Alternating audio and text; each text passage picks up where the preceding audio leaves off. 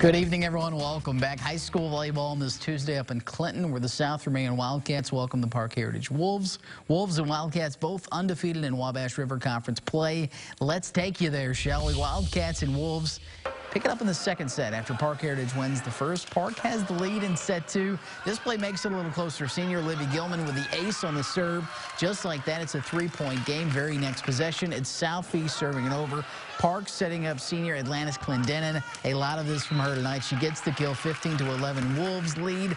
Later in the set, Atlantis looking for more kills, but hold the phone. Chloe Rippey and Hannah Ping both there for the block for South Vermillion. They would get the point.